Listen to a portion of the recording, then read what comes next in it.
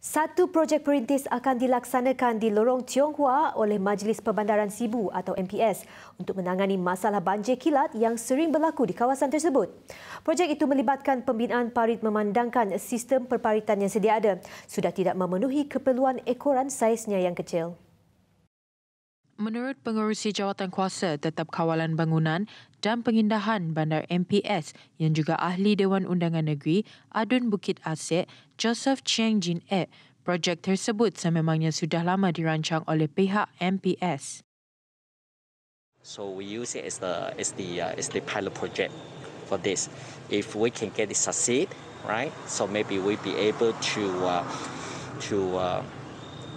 implement in other areas which been causing a lot of troubles to our rakyat in this constituency. So it might not be able to solve the problem in one go, but at least we can reduce the damage being done, by the flash flood. Ujar beliau lagi, parit di Lorong Tiong Hua akan dibina di kedua-dua sisi jalan di lorong tersebut dengan lebar berukuran 2.4 meter. We need to have the moderate size of the drain, right? If we still build a small one, it doesn't serve the purpose, So with this, hopefully that we'll be able, and with this, then we can connect all the smaller drain inside here. Because now, actually, if you can see here, a lot of it didn't serve the purpose. Some of the drain inside here already collapsed, right?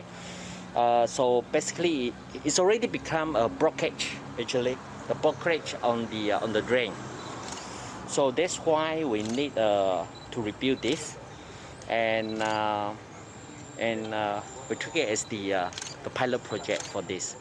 Bagaimanapun, projek itu masih pada peringkat awal dan dijangka akan memakan masa selama 6 bulan. Cheng menasihatkan para penduduk agar memberikan kerjasama penuh kepada pihak berkuasa bagi menjayakan projek tersebut.